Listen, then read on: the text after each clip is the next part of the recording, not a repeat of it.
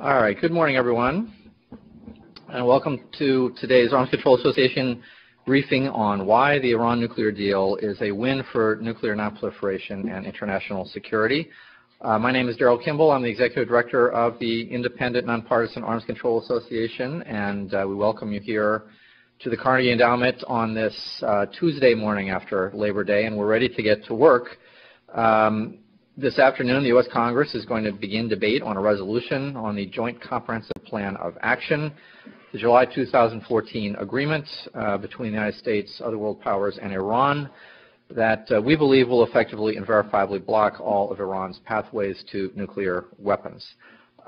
This agreement has the support of 75 former members of Congress, a growing number of national security leaders, the vast majority of nuclear nonproliferation experts, retired generals and admirals, top scientific leaders, 100 former ambassadors, the UN Security Council, and, by the way, the American public, among others. So the vast majority of those members of Congress who did take the time to review this very complex 159-page document, along with the related UN Security Council resolution and the associated IAEA and Iran work plan, have, for the most part, come out in favor of the agreement. And we at the Arms Control Association are increasingly confident that at the end of the process, there will be enough votes to allow the implementation of this multifaceted, multi-year, multilateral agreement. And one key reason is because it is a major plus for nonproliferation and international security, and because its rejection would turn this major diplomatic success into a geopolitical disaster. So the theme of this morning's address with Colin Kahl, who is Deputy Assistant to the President and National Security Advisor to Vice President Joe Biden, is going to be about the implications of the deal, the benefits, and what would happen if it were to be rejected. And so this address by Colin, followed by your questions, will end at about 9:45, at which point we're going to take a halftime break as Senate Minority Leader Harry Reid speaks upstairs. You'll be able to view his address here if you want to grab an extra cup of coffee and watch. And then we will resume at 11 o'clock with an expert panel discussion that will go for about an hour. So with that, Colin, we're very pleased to have you here once again. This is the second time you've spoken before an Arms Control Association audience on this topic, and I think it's fair to say your remarks last time were very persuasive because that was just after the deal, and so there's increasing support. So we welcome you back here. Thanks for being with us. Morning, everybody. Thanks, Darrell. Thanks to the Arms Control Association for continuing to do all that you do every day to educate people about this deal and a host of other important arms control issues. You know, when you get on a airline, sometimes the pilot comes on and reminds you what flight you're on in case you're on the right, to make sure you're on the right flight. So for those of you who think you're at AEI listening to Dick Cheney, this is a different flight. Look, all of you know a lot about this deal. I'm not going to spend a huge amount of time going into the nuts and bolts of it. I'm going to spend most of the time in my formal remarks talking about some of the most prominent criticisms of the deal. But as you're all aware from day one, with the possible exception of the wars in Iraq and Afghanistan, no other national security issue has received as much attention from President Obama and the rest of the administration as the quest to prevent Iran from acquiring nuclear weapons.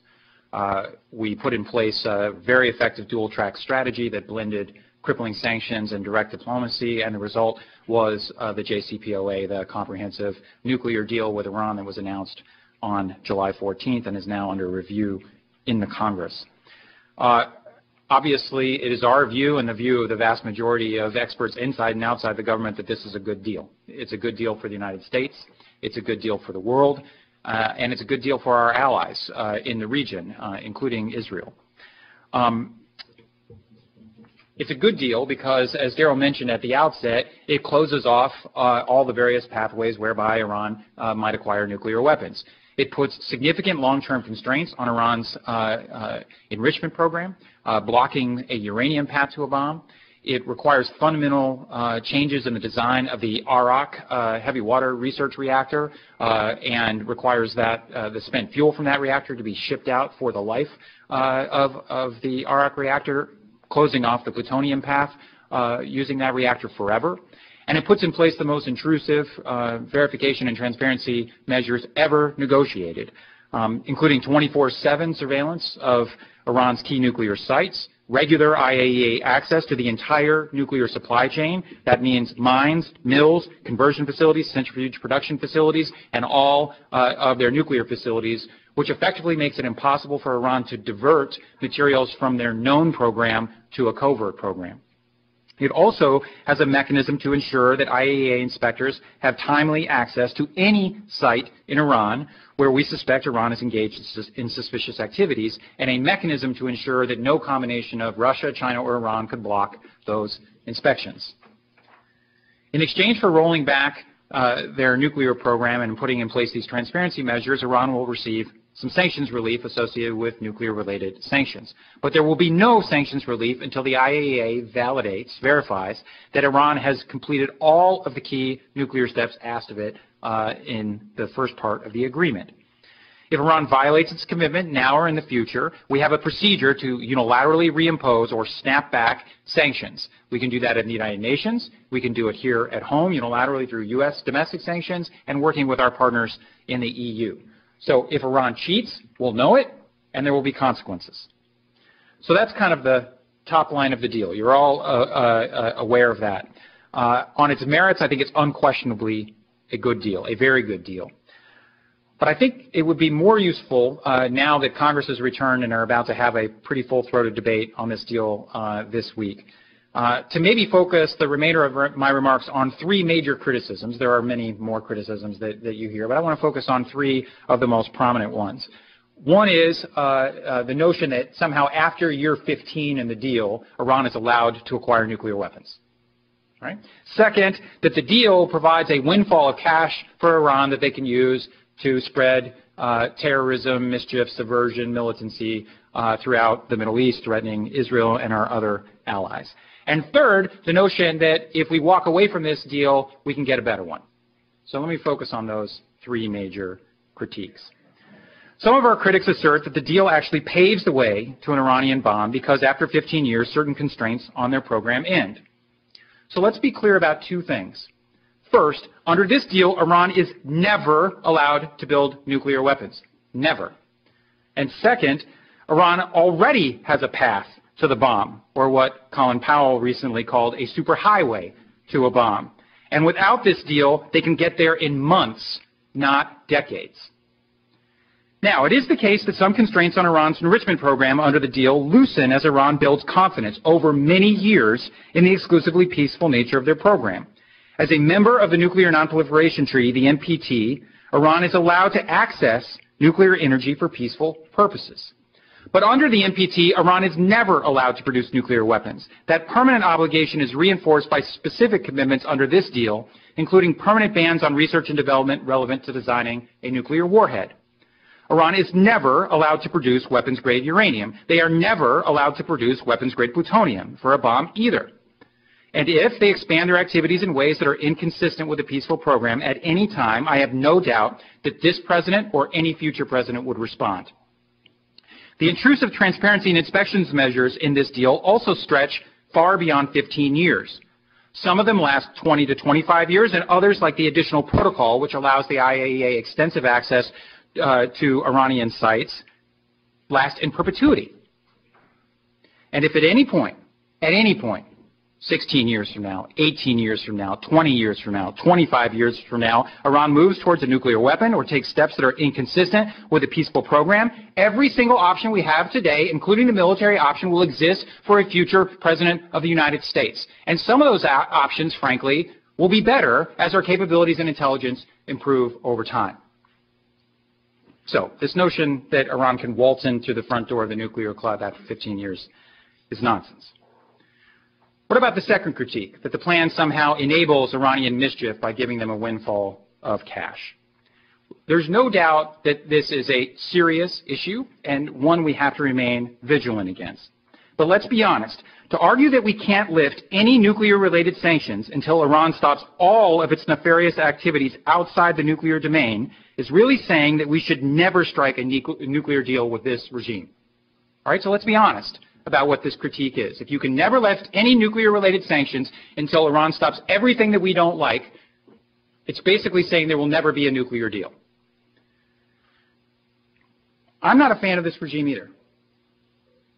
But as troublesome as they are, as anti-Semitic as their rhetoric is, as horrible as their support for terrorism, subversion, and other activities are, these dangers would be exponentially worse if Iran acquired a nuclear weapon and could use the cover of a nuclear umbrella and a nuclear deterrent to shield their destabilizing activities. That's why we focused first and foremost on eliminating this threat. Our critics also exaggerate the amount of money Iran is likely to get. They have about $100 billion trapped in these overseas escrow accounts in the countries that continue to buy Iranian oil. But of that money, our Treasury Department estimates they will only be able to access a little over $50 billion. Our intelligence community and Treasury Department also calculate that Iran will have to spend the vast majority of this money on domestic needs because they have $500 billion in urgent infrastructure and other economic requirements. And while we don't think of Iran as a democracy, there are real politics there, and Rouhani got elected on a platform of saving the Iranian economy by breaking its isolation and removing sanctions, and the Supreme Leader would never have endorsed this deal unless he felt the same. So there are powerful economic and political imperatives to spend this money on domestic issues. Does that mean there will be none left over for the Iranian military or the Revolutionary Guard? No, it doesn't. It is certainly possible that Iran could spend some of the cash from sanctions relief to funnel towards actors that we don't like. Of course, this was always going to be a challenge if we ever got a nuclear deal, because the price of getting a nuclear deal was removing some of the sanctions. How Iran ultimately chooses to use its money regionally will depend in part on how the factional competition within Iran plays out. I can kind of argue this round or flat. You can tell a story about how the deal could enable pragmatists and moderates to get the upper hand and eventually claw back more control over foreign policy away from Qasem Soleimani and the Revolutionary Guard. You can tell a story about how sanctions relief and more integration into the international community would allow engagement and moderation via the Iranian people, who still remain overwhelmingly pro-American. But I can also tell the story the opposite way. Right? That the Supreme Leader compensates for the nuclear deal by doubling down on his support for the hardliners and funneling some of the money in their direction. I think we have to be honest, it could break either way, which is why this deal wasn't premised on a bet that Iran would change its stripes. And it's why this deal is not a grand bargain with Iran, nor is it a permission slip for Iran to dominate the region.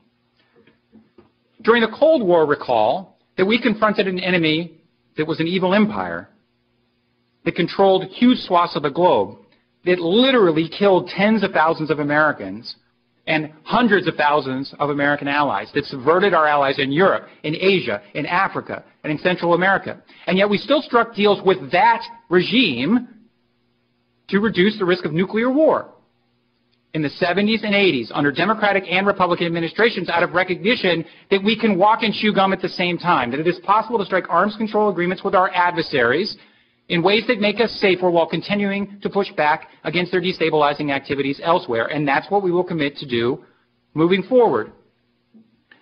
A big part of this means continuing to sanction Iranian entities that commit acts of terrorism or engage in human rights violations. None of our ability to do that goes away as a consequence of this deal. A big part of that includes continuing to stand by our allies, Israel and our Arab partners, especially in the Gulf. Look, I know that there are significant policy disagreements with the Israeli government. By the way, that's not unique. If you look at the history books, there have been lots of American administrations that have not always seen eye to eye with Israeli governments. But one thing is beyond question, and that is that no administration in history has done more for Israel's security than this administration. No president in history has done more for Israel's security than this president.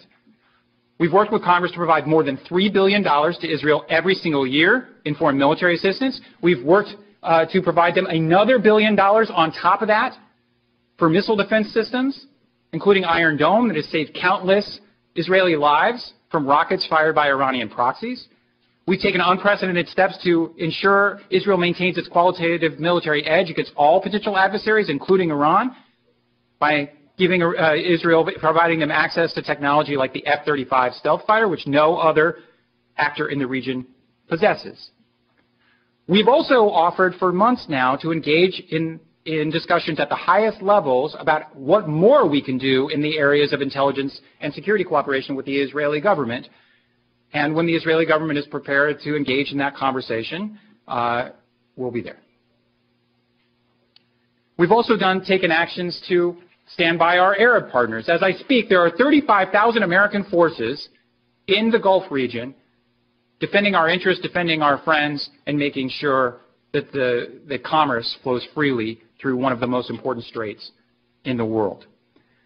It's also why the President convened our Gulf partners at Camp David, and also the meeting that he had with the King of Saudi Arabia just last week, to explore ways we can expand our security cooperation to build their capacities on things like cyber defense and critical infrastructure protection and maritime interdiction and ballistic missile defense, and to conduct special operations, all so that they have greater capabilities to push back against any country's destabilizing activities in the region.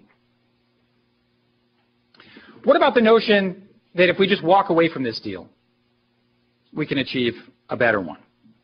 By the way, let's be clear what the better one is frequently described as. The better one that our critics usually describe as a deal that, instead of limiting Iran's program, dismantles their civilian nuclear program forever and conditions any lifting of sanctions to include nuclear-related sanctions on Iran changing all of its behavior we don't like.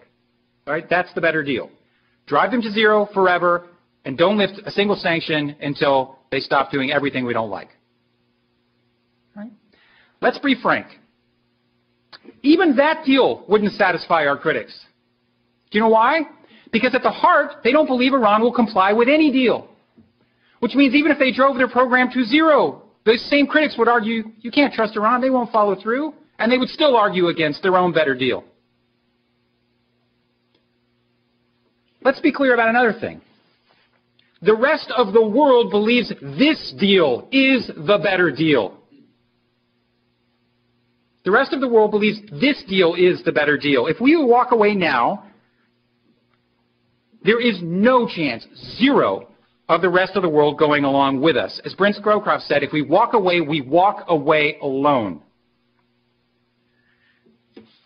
Keep in mind, the sanctions that we have put in place on Iran are not only costly on Iran. They are costly on countries that want to do business with Iran or buy oil from them. Other countries have gone along with these sanctions, especially during the Obama administration, because they have agreed with our policy objectives of seeking a diplomatic solution to the nuclear issue. And they've also believed our promise that sanctions would eventually be lifted when we got the kind of nuclear deal that we now have in front of us. During the 1990s, we had secondary sanctions on Iran's energy sector, which the rest of the world ignored because they didn't agree with our policy objectives. We've seen this movie before. If we walk away, it's hard to see us keeping the international coalition currently isolating Iran together. Europe would be divided, Russia would undoubtedly bolt, and many Asian countries, especially China and India, would be eager to buy Iran's oil again. Consequently, sanctions will erode and the international consensus around our Iran policy will collapse. And guess what? You can't drive to a better deal with less leverage and less international support. It defies the laws of political gravity. More broadly, killing the deal would cripple our global leadership. My boss, the vice president, often remarks that as he travels the world, and he's gone to, I think, almost every country in the world across more than 40 years in foreign policy, he says the one thing that he hears more than anything else these days, and I've heard my fair share of this as well, is concerns about whether the United States can govern. It's not a question about our power. We are the most powerful country in the world. We have the most powerful military. We have the most dynamic economy. We have the most vibrant population. Nobody doubts that we remain the world's indispensable power. What they doubt is whether we can govern. So if Congress wipes away this deal, either through the actions this week or through future legislation aimed to tank this deal, others around the world will ask whether we can live up to our commitments and exercise the kind of leadership they expect of us. So if we walk away now, we will all be in a world of hurt. We, not the Iranians, will be isolated. Iran will be less constrained to advance its nuclear program, and there's a very real chance that we could be on a path either to an Iranian nuclear weapon, a military confrontation, or both. Now, there may be some, although I suspect not in this room, who prefer the path of armed conflict against this regime.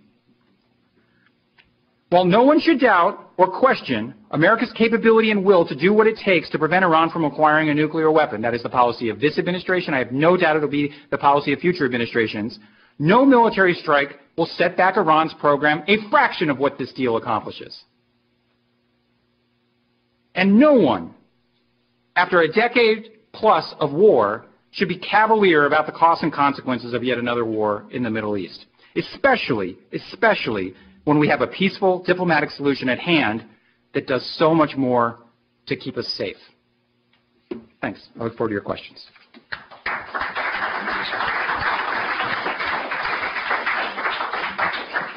Thank you very much, Colin. We have about 15 minutes or so for your questions, and Shervin will bring forward the microphone if and when you raise your hand for a question. We have one up front right here on this side.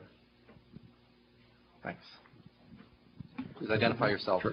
Sam Gilston with the Export Practitioner. The American business community is concerned that the continued implementation of existing sanctions on Iran for terrorism and human rights abuse will put them at a disadvantage with European and Russian Chinese business that won't have the same sanctions in place. What will the administration do as far as guidance and implementation regulations to give U.S. business somewhat of the same opportunities in Iran, if at all, that Europeans and others are going to get? Yeah, I think we have to be clear that American businesses are not going to have the same opportunities that other countries' businesses have. I mean, under this agreement, the vast majority of our bilateral sanctions on the ability of U.S. persons and businesses to do business with Iran, period, don't go away. So it's not just a byproduct of future terrorism or human rights sanctions. It's the fact that that sanctions architecture will remain in place. There are certain things like licenses for civilian aircraft, some trade like in carpets and pistachios and other things which will be enabled, and who knows where this thing will go, especially if Iran moderates its behavior down the road. But yes, American businesses will not be in the same place as European and Asian businesses. I mean, part of this is that's going to have to emerge. Those opportunities are going to have to emerge in the context of whether Iran changes some of its fundamental orientation and behavior. I should also say, from a national security perspective, I don't think we want to take the view that it's not important to continue to put in place designations and sanctions against entities that, from this point forward in Iran, engage in terrorism and human rights abuses. This deal is a nuclear deal. It's not about the rest of their activities. And if Iran continues to foment terrorism around the world, and the Treasury Department will continue to go after the entities that do that. Okay. I mean, one related question here, if I might ask Colin, is I mean, this brings up the issue of the implementation process and how the administration is going to be managing this. I mean, this is a multi-year agreement, many different moving parts. One question that we've been getting quite a lot lately is, whether the administration is going to set up a dedicated office to deal with the various issues, including the Joint Commission, dealing with some of the sanctions relief issues and management issues. So could you give us a sense of what the thinking is about, I mean, how much attention the administration is going to give to that, and how that implementation work might proceed in the coming months? Sure. This is actually an issue we've been working on for months. In the last 2 or 3 months of the negotiating period, we had a completely parallel track with a completely separate set of folks based out of the State Department, but it was an interagency team focusing on what would be required to implement the deal. Now, even before the details of the deal were finalized. So this is something we've been thinking about for a long time. We will have a dedicated senior official with high-level contact to the Secretary of State and the President and others. There will be an interagency team, and obviously a lot of the resources that we already have devoted to the Iran question and the intel side and other things are directly relevant to monitoring and verifying the agreement as well. So without going into too many of the specifics, the short answer is yes, there will be a very robust implementation team, and it's already in train. But I don't want to do kind of the cart before the horse thing, because we have to get through the INARA review process with Congress, and once we get on the back end of that, I think it's in all of our interest to have a pretty full-throated conversation about implementation. All right. We got a couple questions here. We'll start in the back, and then we'll come forward, please. Hi, Christine Parthmore, Center for American Progress. Our threat reduction programs focused on countering weapons of mass destruction threats in the Middle East really just started a few years ago in earnest. I'm wondering if focusing past the current debate in Congress and looking at implementation, if there's thought being put into expanding those programs as a way of bolstering regional stability and improving the capabilities for countering all WMD threats for some of the neighboring countries. And then why don't we take Tom's question up here, Shervin? Thank you. Colin, I'm Tom Cochran. I'm not suggesting walking back the deal, but I'd be curious why the P5+1 didn't offer Iran a fuel bank of final assemblies, say a 10 or more year supply for free, stockpiled in Iran, and then suggest that they use that period to negotiate a fuel cycle that wouldn't be threatening to others. Yeah. Okay. Both good questions. So Christine, great to see you again. Christine and I used to work together a long time ago at the Center for a New American Security. And then Christine did a bunch of great work on counter WMD stuff at the Pentagon. I think it's a great question, actually. There are, as we move through implementation, I mean, there are going to be trade and sensitive technologies, not only in the nuclear area, but obviously things that could be relevant to chemical and biological weapons, not exclusively with Iran, but across the region. And as I think as we think about policing certain elements of this agreement, like the procurement channel and making sure that Iran does not get access to illicit technologies, that we should bring to bear every tool in our toolkit to include some of these things. I also think, obviously, we have to be mindful of other countries that may pursue WMD. I mean, one of the things we've tried to be, look, we think this is a very good deal.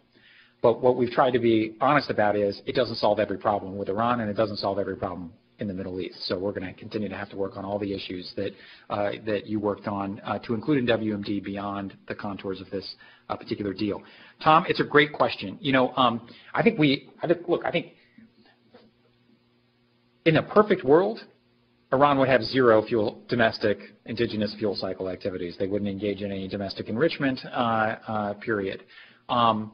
Of course, the U.S. government ran that play in 2003, 2004, 2005 during an earlier stage of negotiations with the Iranians, where the Iranians basically temporarily froze their program and then came back to the Europeans, who were leading negotiations at a time, to propose a deal that in many respects looks like the current deal. And the Bush administration in 2005 rejected that as viable because they demanded zero enrichment.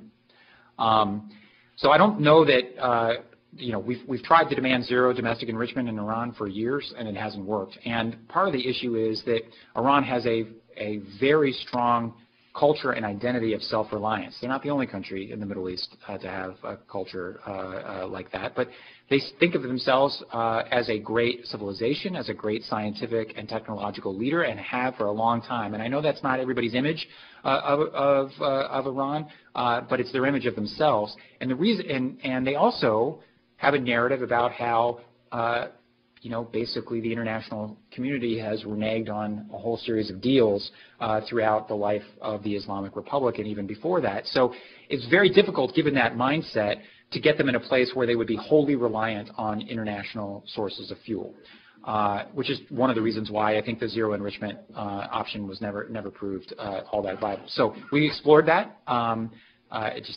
it wasn't something that we could get the Iranians and the rest of the P5+1 to sign on to. So instead, we shrunk their program to contain it in a way that I think prevents them from getting a nuclear weapon, but through a different pathway, a different route. All right, we got a couple questions over here, and then we'll take this third one.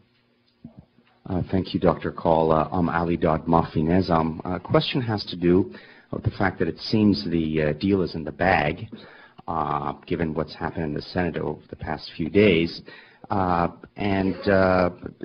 Because of that, it seems like the remaining 16 months of the Obama administration are anything but a lame duck.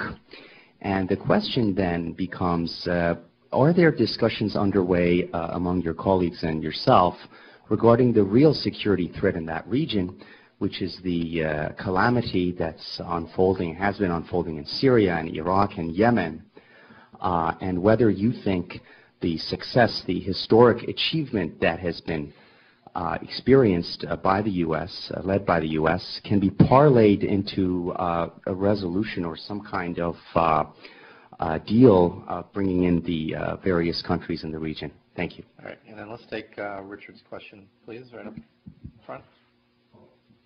Richard. Yeah. Thank you. Colin, you mentioned 3 critiques of the agreement, but there are, as you say, many others. I wanted to ask if you would provide your perspective on the critique about the Iran-IAEA agreement, sort of the path forward to resolve the issue of possible military dimensions to previous historical Iranian nuclear work, since that has been at times a big stumbling block for some in Congress. And a lot of, I think, misimpressions and misinformation have been out there in the public domain. All right. Great. Aladad, actually, I think we've done a lot since the last wave of congressional elections to demonstrate that this administration is not a lame duck administration in the area of foreign policy. Cuba, the Iran deal, obviously getting trade promotion authority through the Congress, and hopefully heading towards a Trans-Pacific Partnership Agreement, which would be an historic trade agreement that would link together economies that make up some 40% of the world's economy. That's some serious business to get done. So I think the president said we're in the 4th quarter and big things happen in the 4th quarter. Whether how this deal plays out as it relates to Syria, I think is TBD. There's no question that what's going on in Syria is incredibly disturbing and heartbreaking. If there were easy answers, I mean, I know some of our proponents think, you drop a few bombs here, you put up a no-fly zone there, and snap your fingers, and the war will go away. As someone who used to oversee these types of things at the Pentagon in the first 3 years of the administration, I can tell you that's not true. And but whether this deal allows us to pivot into a different diplomatic space on Syria, it's completely unclear. A lot of that ball is fundamentally in Iran's court. Up to this point, more pragmatic actors like Rouhani and Zarif have really, while they've been predominant in the nuclear file, they've been less predominant on the regional file as a whole, where the Revolutionary Guard and certain hardline elements have certainly been more up front, more in the vanguard of Iran's activities. So, we're certainly not going to, in a sense, cut a deal with Iran at the expense of the people in Syria or the rest of the region. The fundamental question is whether Iran's calculation is starting to change, and we don't know yet. But one thing is clear. I think the Syrian regime is probably under more battlefield pressure than at any time since at least 2012. If you look at a map, they've lost a lot of territory. They're kind of besieged by all sides. I do think the Iranians and the Russians are worried about that. Whether that creates a moment for us to figure out a viable political transition, which is ultimately what's going to be required to end this conflict, we'll have to see.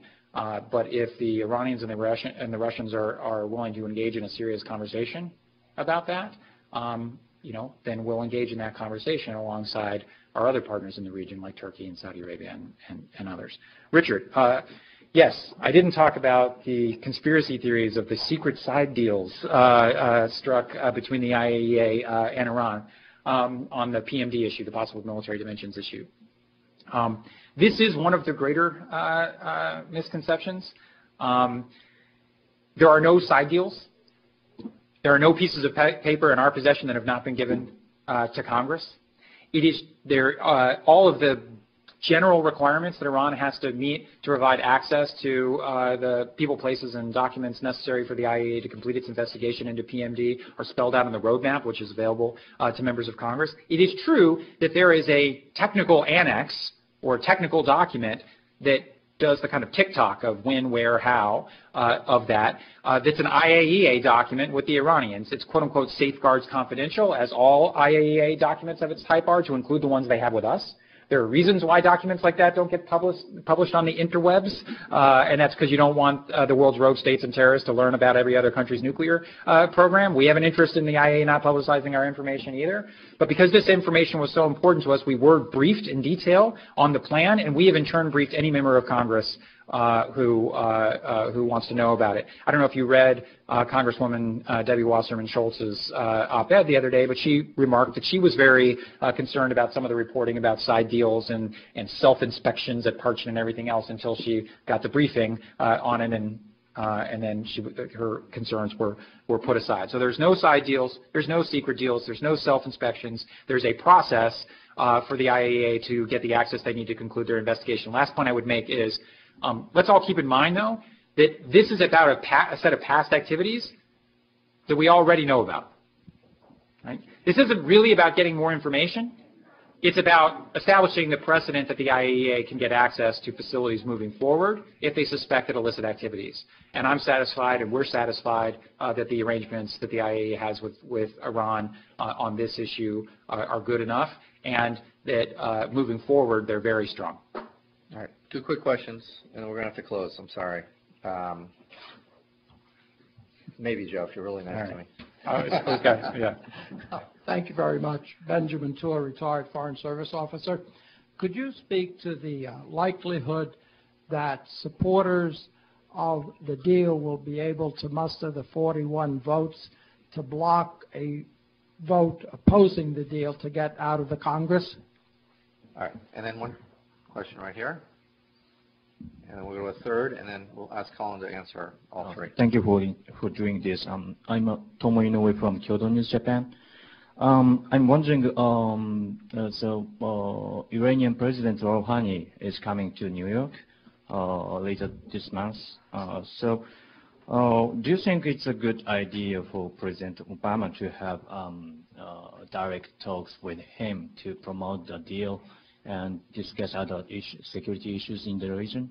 Thank you. All right, and then Colin, if I could just tag on to the first question, which is related to whether there'll be 41 votes in support. Some members of Congress have hinted that they're going to be offering legislation that, in my view, seeks to try to modify the terms of the JCPOA, extend some sanctions provisions. One of them is Senator Cardin of Maryland. Could you comment on what you all know about Senator Cardin's bill and similar efforts to try to kind of adjust the terms of the agreement, please? And Joe, last but not least, you were going to ask about Cardin too? Look at that, simpatico. Benjamin, 41 votes. I'm not trying to be glib. You'll know when we know. We've put the full court press on all the undecideds. There's only a handful left. We'll know in the next few days whether we get to 41 or not. On the Rouhani-Obama UNGA possibility for direct talks, I have no idea, and I certainly don't have anything to announce. Cardin. Yes, there is some interest, I think, on the Hill to have some standalone legislation separate from the INARA review process on the deal itself. They would put in place a combination of security assurances to our allies and a set of clarifications and other issues related to implementation of the deal. Look, I think we have made clear consistently that we want to work with Congress on legislation that will help implement this deal, because implementation is really important. We've also been clear with Congress and with our allies and partners that we want to move forward on deepening our already extraordinarily robust security assistance and cooperation relationships with Israel and our Arab partners. So we're ready to work with Congress on that. I'll repeat something I said during my remarks. I mean, we've had numerous conversations with the Israeli government for months already, and those have basically been put on hold by them until we get beyond the Iran deal process. As it relates to any particular piece of legislation, like the draft legislation that Senator Cardin has been involved in, I don't want to litigate every line of it. I'll just say that the draft that I've seen is quite problematic. It has it undoubtedly does some good things, but it has a number of very problematic interpretations about the actual terms of the JCPOA, which are just at odds with the explicit language in the JCPOA.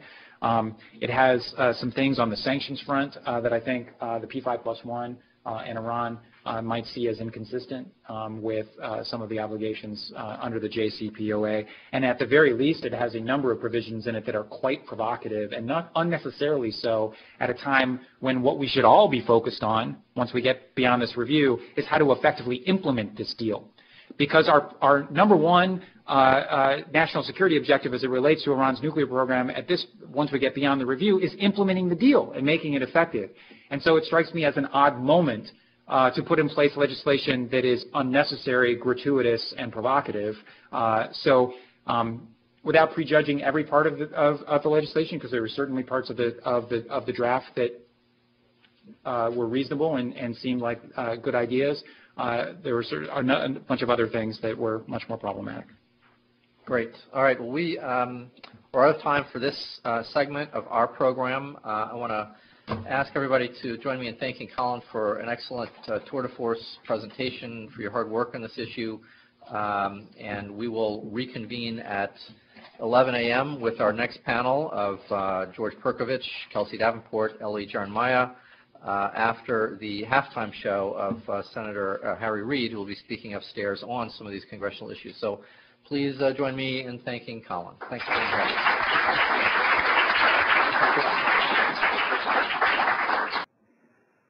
All right. Well, welcome back, everyone. I am still Daryl Kimball, still the Executive Director of the Arms Control Association. We welcome you back to the second half of our program on why the Iran nuclear deal is a win for nuclear nonproliferation and security. I hope that many of you appreciated the comments that Minority Leader Reid just made upstairs, the earlier remarks from Colin Kahl. And now we're going to turn to our panel to talk about the implications of the agreement, what the agreement does. We're actually going to talk a little bit of substance here. We're also going to talk about the congressional debate that is about to erupt. We're going to talk about some of the legislation that's been referred to this morning from Senator Cardin and others. And to do all of this, we have a great lineup this morning, beginning with Kelsey Davenport, who's the Director for Nonproliferation Policy at the Arms Control Association. Kelsey has been tireless in her efforts over the last couple of years, researching the subject, attending the talks in Vienna, Geneva, and elsewhere, and is the co-author of the report that we published last month, Solving the Iran Nuclear Puzzle. And she's going to start us off with a review of what this agreement actually does and why it's a net plus for nonproliferation.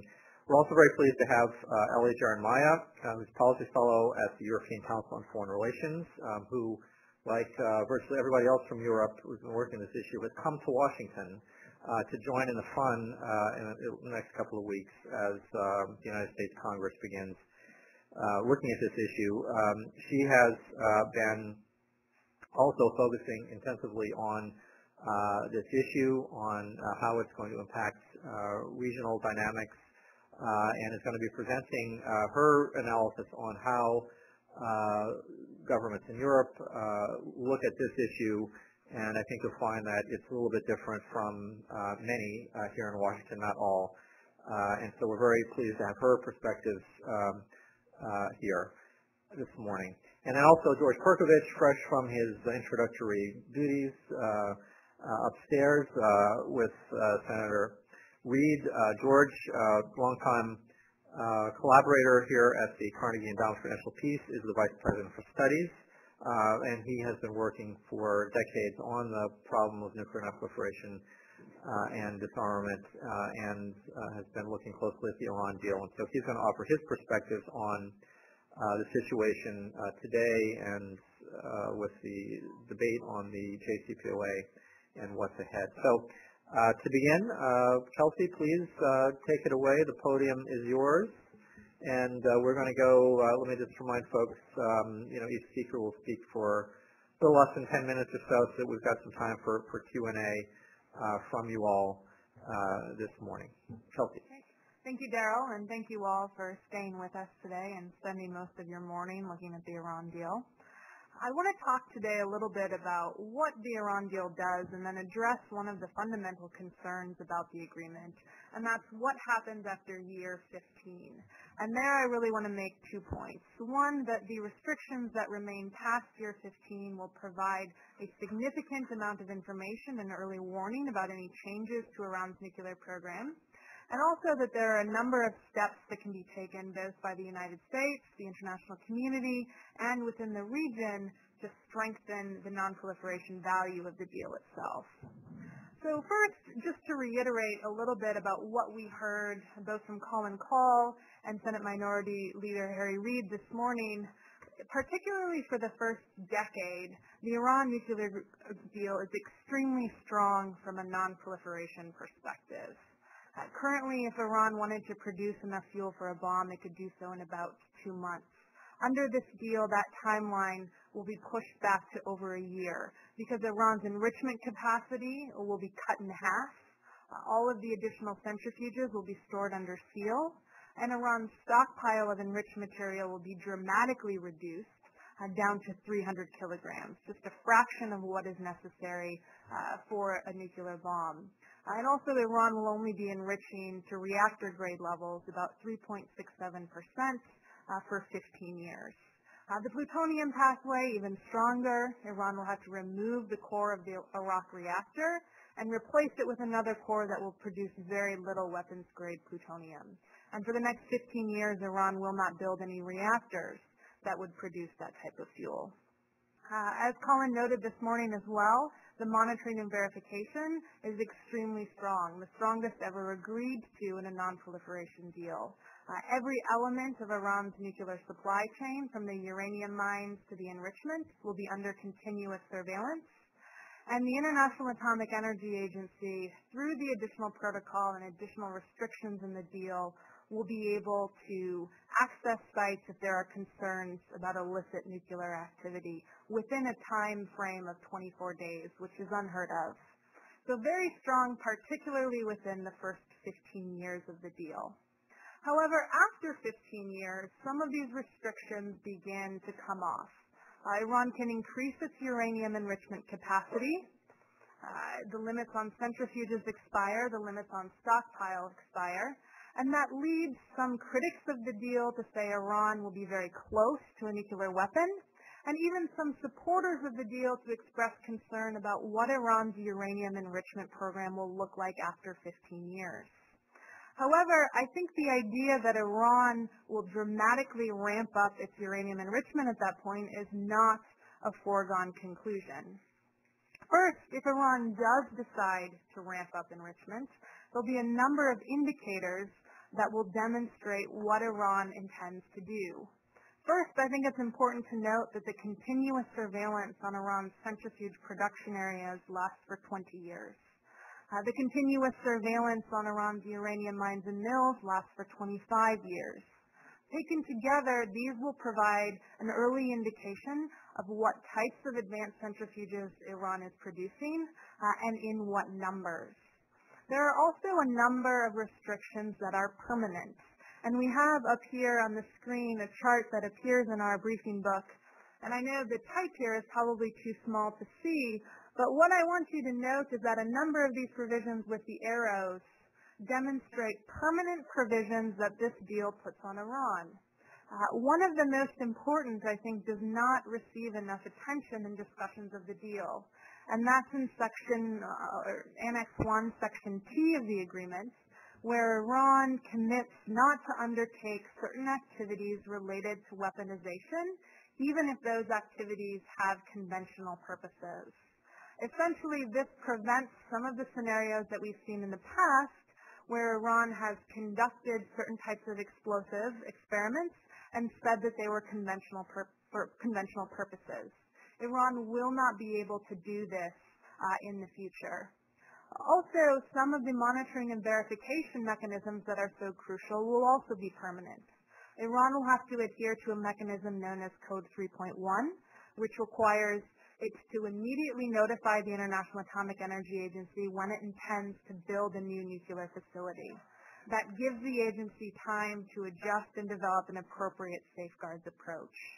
The additional protocol will also be permanent because Iran needs to ratify that within the first 8 years of the deal. And that's an extremely important mechanism that the International Atomic Energy Agency can use to request access to any site within Iran if there are concerns about illicit activity. Iran can take some steps to safeguard sensitive information, but ultimately, with this measure in place, it will be up to the International Atomic Energy Agency to determine whether or not it receives appropriate access to ensure that Iran's program is entirely peaceful and that there are no illicit activities. So these are just some of the permanent measures that will give the international community a greater picture of where Iran's program is going after 15 years and provide an early warning of any significant changes to Iran's program. But like I said, it's not a foregone conclusion that after 15 years, Iran will decide to dramatically ramp up its enrichment program. And I think it would behoove the United States, the international community, and the Middle East to consider steps both at the regional level and at the international level to head off such enrichment, to head off and disincentivize Iran from pursuing a much larger enrichment program. One of the things that I think is important is that Iran has said in the past that some of the restrictions under this deal it would be willing to adhere to in perpetuity if other countries in the region were willing to accept those terms. The restriction on enrichment to reactor-grade levels, for instance. Iran has said it would permanently cap its program at 3.67% enrichment if other countries in the region did the same. Let's take the next 15 years to test that intention, to work with other countries in the region, perhaps as a confidence-building step towards the Middle East weapons of mass destruction-free zone, to see if it's possible to put such a ban region-wide. Some of the additional monitoring and transparency measures, including some of the continuous monitoring on enrichment. Iran has also said it would accept in perpetuity if other countries in the region were willing to accept similar constraints if they chose to pursue enrichment. That's another area that can be tested as a possible confidence-building measure. Also, I think region-wide, there is some space to look at things like multilateral enrichment. There's an excellent piece in Science from some of the scholars at Princeton that explores this in more detail. But if other countries in the region are looking at pursuing nuclear programs, having them buy into the Iran's enrichment program would provide additional oversight and ensure that there's guaranteed fuel supplies for the region. So that's another area that I think can be explored within the next 15 years. There are also elements that the United States and the larger international community can and should take to strengthen this deal and hopefully head off any sort of Iranian enrichment on a larger scale after year 15. Right now, Iran's sole nuclear power reactor at Bushehr is supplied by the Russians. Russia has also entered into a memorandum of understanding for additional reactors with Iran and has said it would supply those for the lifetime of the reactor. We know that China is interested also in reactor contracts. Encouraging countries to provide lifetime fuel for reactors, not only in Iran, but in the Middle East, or really with any sale of reactors, disincentivizes the need for enrichment. We certainly know from Iran's past experiences with its investment in Eurodiff, for instance, that it has had experiences in the past where the international community has not delivered on nuclear fuel. So these permanent fuel supply guarantees will ensure that Iran has the fuel that it needs for its reactors. Also, I think when the United States and other countries that supply nuclear reactors to any country in the region or the rest of the world should ensure that these countries have an additional protocol in place. Right now in the United States, that's not a requirement of the U.S. Atomic Energy Act. That is an area where the U.S. could strengthen its own norms and prevent then the further proliferation of some of these technologies within the region. There are also a number of multilateral voluntary control regimes that could be strengthened. The Proliferation Security Initiative, the Missile Technology Control Regime. These would help stem the further transfer of enrichment technologies, of reprocessing technologies, or technologies related to ballistic missile development that could sort of head off future attempts by Iran to pursue solid fuel missiles that pose more of a threat, or intercontinental ballistic missiles, once the UN Security Council restrictions on Iran's missile program come off after 8 years. The Proliferation Security Initiative also has some potential in some areas where the international community could take steps to encourage further cooperative action on interdictions and information sharing, both to ensure that technologies within Iran are not spread to non-state actors, and that the established procurement channel that Iran will use for dual-use technologies is not circumvented. So while this agreement is certainly very strong from a non-proliferation perspective, it can be made stronger, and it would behoove the United States to think about the next 15 years, to work with countries in the region, to work with nuclear supplier countries, and take some of these steps that would prevent Iran from dramatically increasing its enrichment after 15 years, or other countries in the region from pursuing enrichment if they are considering their own domestic nuclear power programs. Great, Kelsey. Thank you very much. And another point that I think this chart and Kelsey's presentation makes is that there is no clear sunset date by which the JCPOA ends. This is a multi-part, multi-deadline, multi-requirement agreement. Ellie, it's very good to have you here. We heard earlier this morning that if the United States were to walk away from this deal, we would be alone. So tell us why that is, and give us your perspectives on how Europe is looking at this agreement. Thank you very much. Good morning, everyone. It's a pleasure to be back in D.C., where the politics on Iran always has interesting twists. And thank you very much for the invitation. As I said, for the last 2 years, I've been looking at Europe-Iran relations and how they've been developing since the interim nuclear deal was signed, and looking also at the impact on the regional stakeholders in the Middle East particularly. And Kelsey and I were joking that it's really nice to see each other outside of lobbies, hotel lobbies, following the nuclear negotiations. So it's good to be here. I wanted to highlight 3 problems that have arisen with the debates in Congress over the past 2 months, particularly from a European angle, and also 3 potential consequences for EU and US foreign policy going forward. But the headline I wanted to really start off with before that is that for European countries, this deal and this negotiation has always been seen through a multilateral lens. It's one that there are 6 or potentially 7 stakeholders to. And for the most advanced nuclear states in Europe, namely the UK and France and Germany, this is as good as a deal is going to get in that perspective.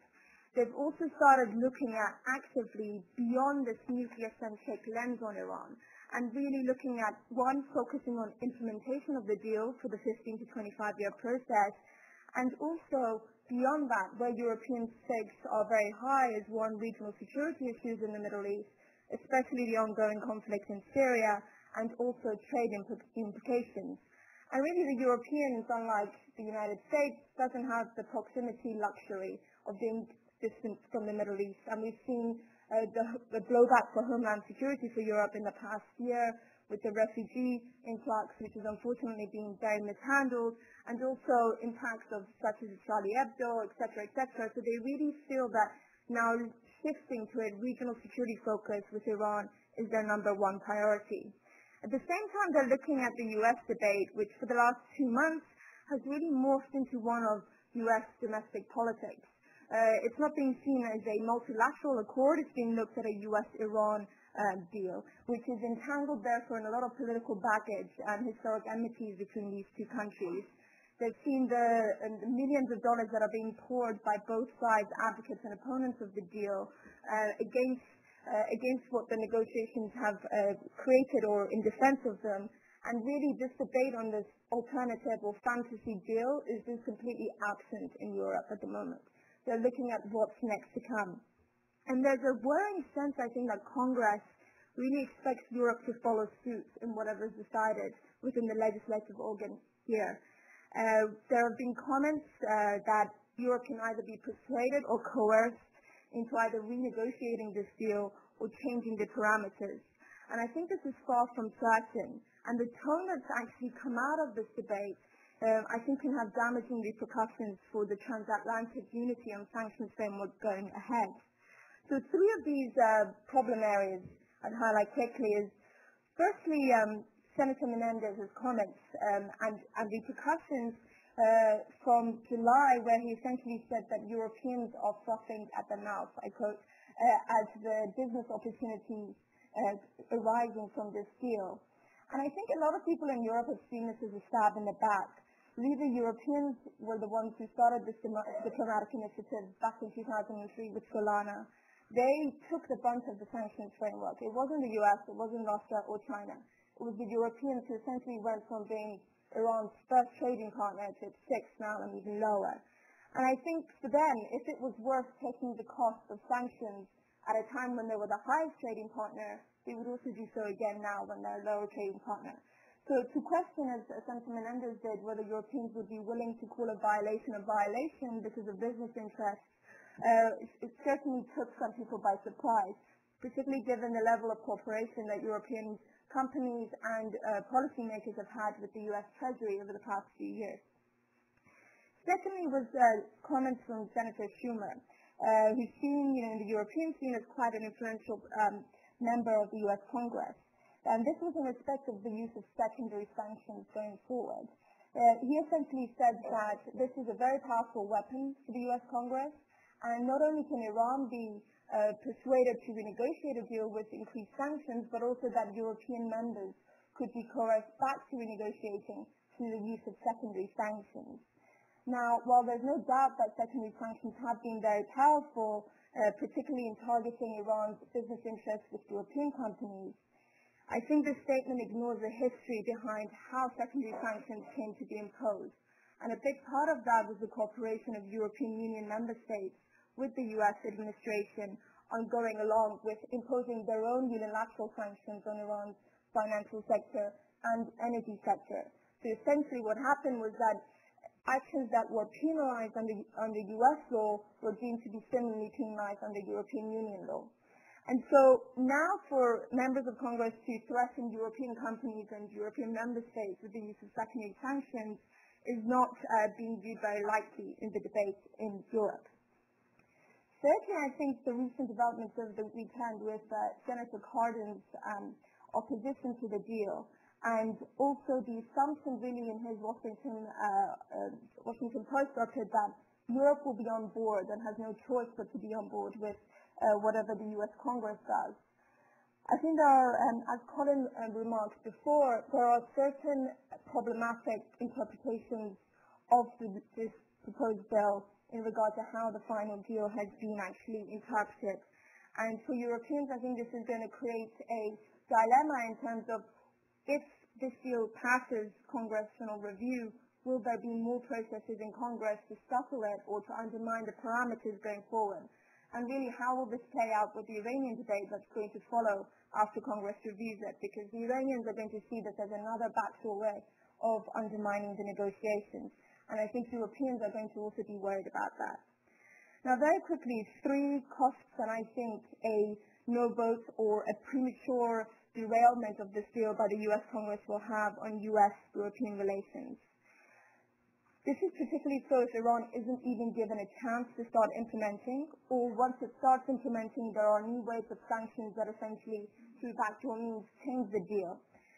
These firstly, Europeans are going to be placed in a dilemma scenario. It's going to be, I've heard from officials time and time again, this is going to be a nightmare for them to essentially decide whether to go along with a legislative organ of a foreign country and how it sees this accord playing out versus essentially the decision of 28 heads of state in the European Union to unanimously endorse this deal and to put resource and energy into implementing the deal. And I think if they see this as an unreasonable obstruction of a diplomatic initiative that has taken 10 years to unfold, that the European Union has backed all the way, that the U.S. President has backed all the way, that scientists around the world have backed all the way, it's going to be very difficult for them to digest then having this altered by a U.S. legislative organ. Secondly, I think it's going to have costs for Western foreign policy and the unity on sanctions regimes going forward. Iran has been a test case essentially for how the European Union and the U.S. Congress works together in quite an unprecedented way to impose sanctions. And to have this snapback mechanism also imposed is quite unprecedented for the European Union. So if they lose faith in this Iran test case, I think they're not going to be on board for future cases. You know, we've seen a lot of deliberation in Europe as well as in the US on Russia, for example, and other countries coming under Western sanctions. And I think for Europeans, sanctions have always been seen as a foreign policy tool to achieve a means, a diplomatic end. And if they're being seen as perpetual punishment on Iran, which, as Colin said, if Carden's bill essentially is a backdoor way of imposing nuclear-related sanctions but under a different name, then I think it's going to be very difficult to reassure European Union countries that in the future that sanctions will be used wisely. And third and finally, I think one of the things that the senators here in some of their discussions don't expect, and I think what they should give more consideration to, is a European pushback against new sanctions on Iran, new nuclear-related sanctions, or a bill that changes the parameters of the current deal.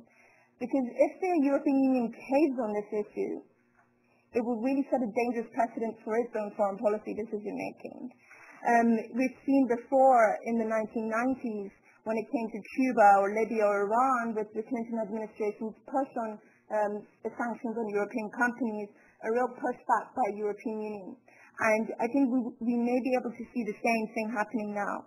And for Europeans, really, the number one goal is to curtail Iran's nuclear program so that it remains peaceful. And secondly, to prevent a military confrontation with Iran that's going to set a potentially incalculable fragility in the Middle East going forward. And if they can find some sort of economic package to provide to Iran to prevent them from either going nuclear or for a military confrontation, I think they will do so and they will push back against a U.S. Congress that's trying to derail the nuclear diplomatic initiative. I think the clearest sign of that is really what's happened in the last 2 months with the Europeans and Iran. We've seen Federica Mogherini, the EU High Rep, visiting back-to-back Riyadh and Iran, and really outlining that her goal and their foreign policy on the Middle East is about engagement on some of the most contentious and difficult issues. And I think the mantra for her is really that you don't make peace with your friends. Secondly, we've seen Fabius, we've seen Prime Minister Hammond, we've seen the German Vice Chancellor visiting Tehran for the first time, very high-level visits. And I think this was a signal really for the domestic debate here in Congress that Europe isn't going to wait for this domestic debate. It's going to have its own agenda on Iran, and it's going to reopen embassies, and it's going to talk about the regional issues and talk about trade. And so I think these are some of the implications to take into consideration when certain senators think that Europeans are automatically going to follow suit whatever decision is made here in this capital. Thank you. Thank you very much. That was very important and useful reminders here in Washington, which we often forget about. To back clean up, I would like to invite George Perkovich to offer his thoughts about the JCPOA, its impacts, and the consequences of potential rejection down the line. So, George, thanks for being here with us. And thanks, Daryl. I thought Kelsey and Kelly's presentations were terrific. So I want to, in a sense, take up after them and say that the more I've been looking at the debate in Washington, especially on the Hill, I conclude that you can't explain the vote based on an analysis of the deal or of its alternatives. So we're all doing our jobs, and Senator Reid, I thought, did a masterful job, made a very powerful case for the deal and also suggesting the lack of alternatives. And I don't think when you look at the explanations of the votes in many cases, it's not based on this kind of analysis. And I think there are a couple of ways to see that. I mean, if it were based on the deal, which, again, any deal is imperfect, so I'm not suggesting that it is perfect, but if it were based on the deal, you'd hear a lot more about some of the things that Kelsey mentioned on her list. And so I won't dilate on them, but I'll just mention some of them. The dedicated procurement channel. Very important, very innovative. If you were really worried about a clandestine program and detecting that and strengthening the intelligence community's capacity to detect that, you would focus a lot more on that. Something that Kelsey did mention, the weaponization R&D ban, that it's specified, that it's permanent, that it's unprecedented, that it fills a gap where the Nonproliferation Treaty never defined a nuclear weapon, never specified kinds of R&D that were out of bounds. This agreement does that. It also, the discussion neglects the incentives for Iran. So in other words, okay, it's, inevitably Iran will cheat and everything else. Well, there's so much in this deal that on the negative side should deter them from cheating. So the different verification elements that are added, the detectability and all of that. But precisely because it got some things it wanted, it has positive reasons also to comply with the agreement. And that kind of seems to be lost in a lot of the discussion here.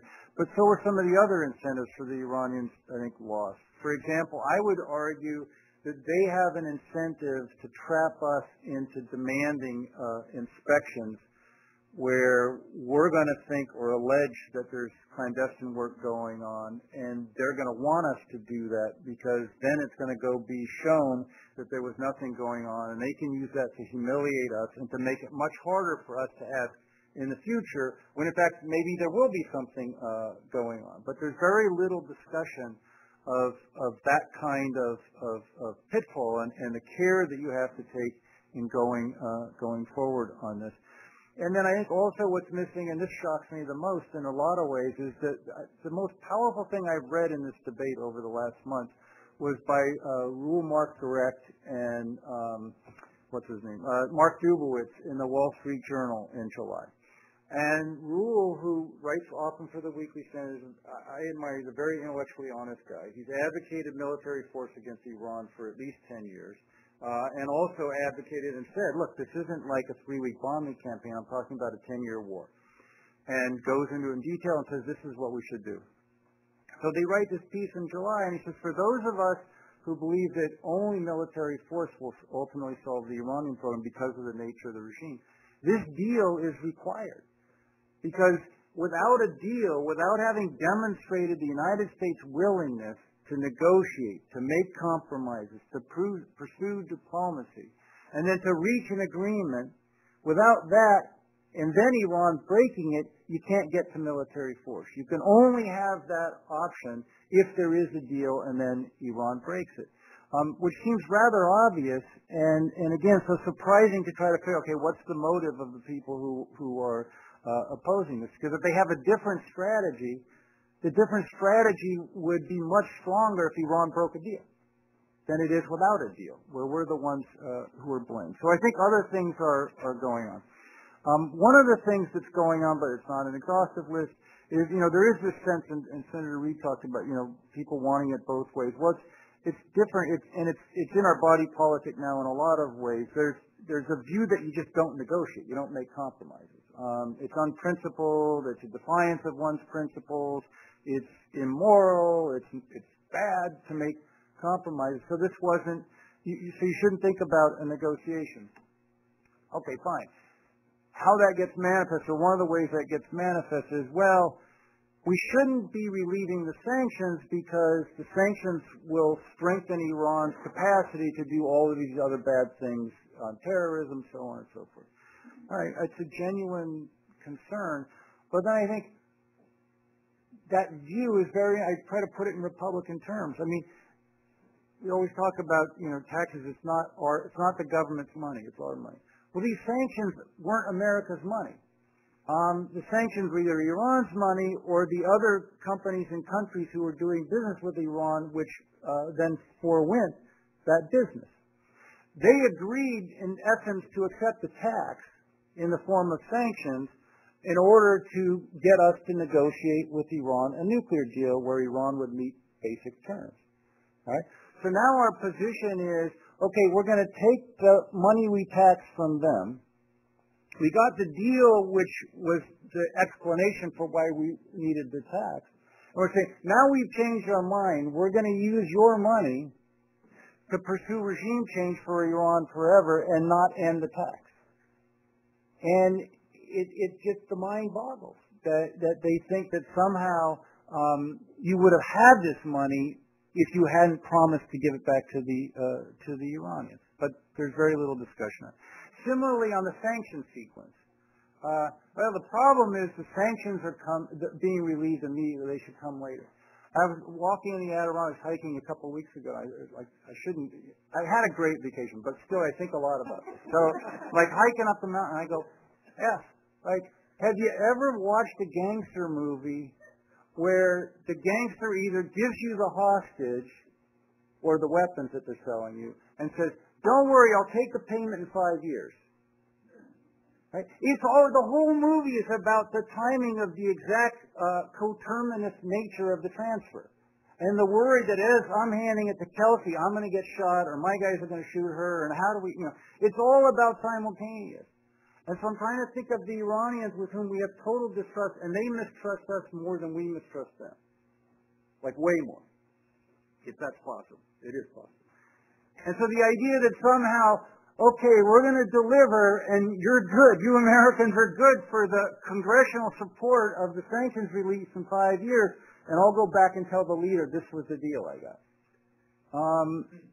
And yet that's still part of our discourse, so it's shocking. So the last thought I have, and this one is hard to talk about, but I think it's super important, and Ellie alluded to it a little bit, but she's very diplomatic.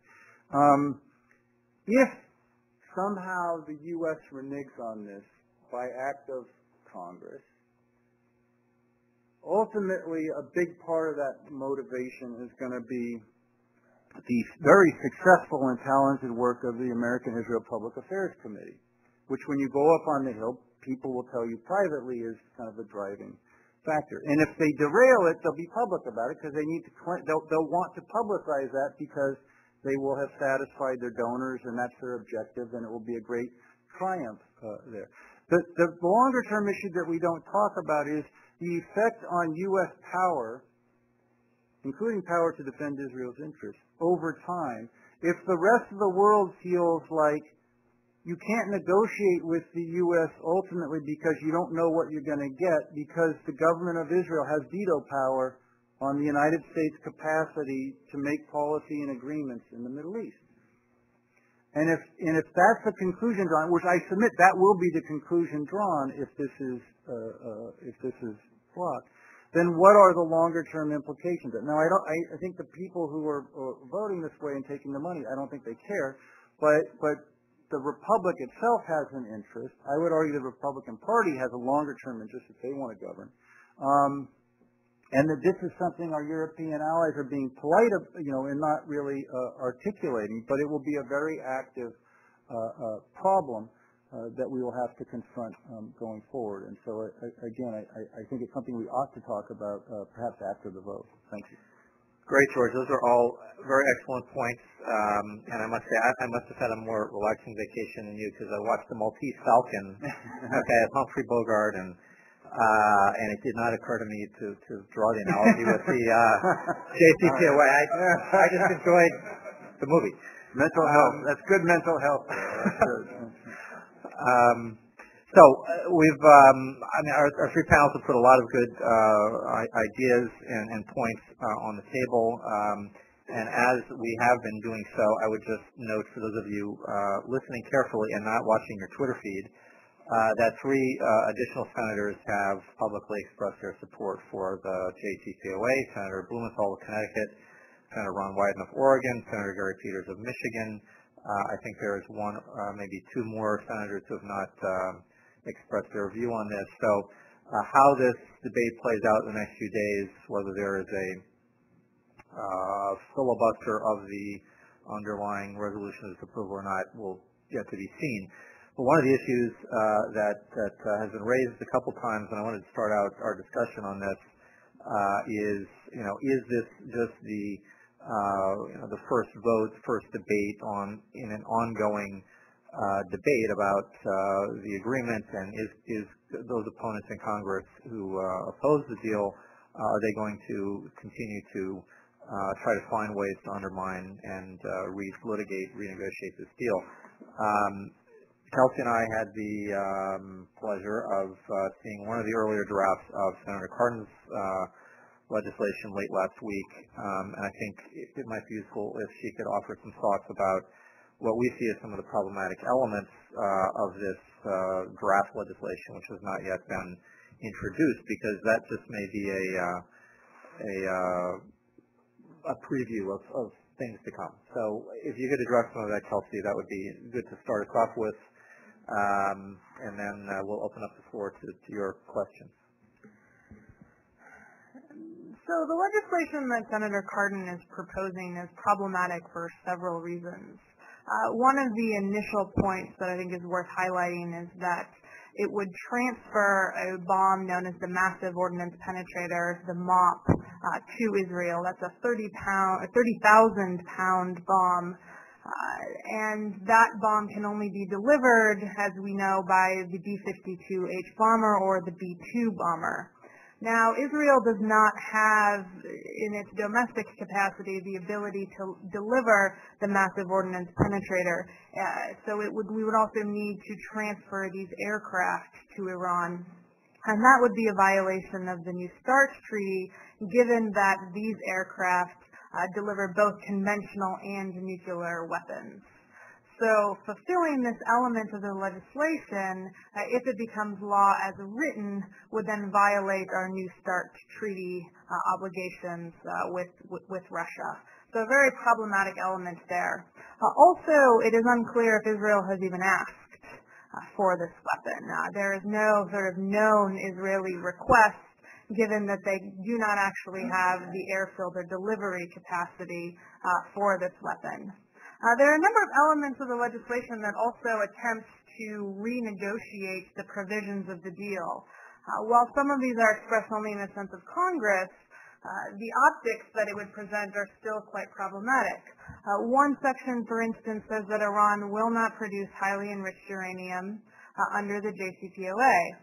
Now, Iran will not produce highly enriched uranium for the first 15 years of the deal, but as we have demonstrated, elements of the deal far exceed 15 years.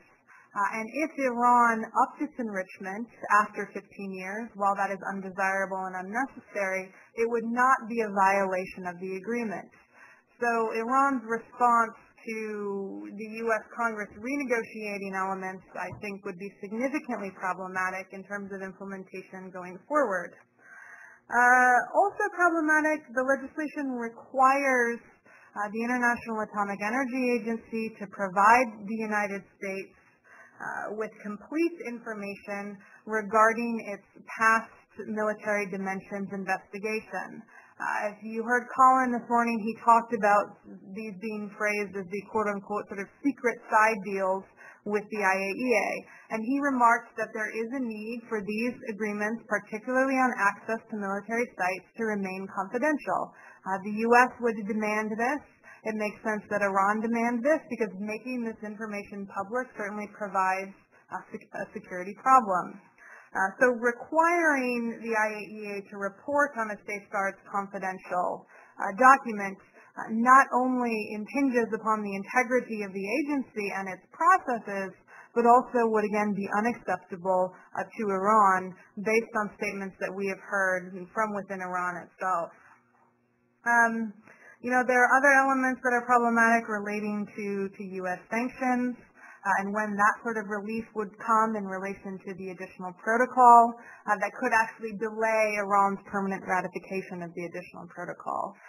So for a number of reasons, this legislation is problematic, and a rush to consider legislation that increases support for Israel in this way and seeks to renegotiate terms of the deal could actually erode implementation rather than strengthen the deal. Even though there are some positive elements in Cardin's legislation, like ensuring funding for the International Atomic Energy Agency. So as Congress considers legislation moving forward, it will be important not to jump the gun and sign off on anything that actually erodes the chances of the agreement being implemented. All right. Thank you very much. All right, so we'll open up the floor. And it's always good at Carnegie to start with Jessica Matthews. Not anymore. Not anymore. Well, always, Jessica. So. Thanks, Daryl. I just wanted to follow up immediately on this question of the Cardin bill, because I think we're clear now. It's not going to be a clear no on this deal, but it could be a muddle. And I look at the Cardin bill and I think of the Majlis writing their version of the Cardin bill, and all of a sudden we will be very quickly in who violated first. Right? So I was surprised you didn't mention the question of reimposing that the phrase in there that nothing in the bill prohibits sanctions on human rights, terrorism,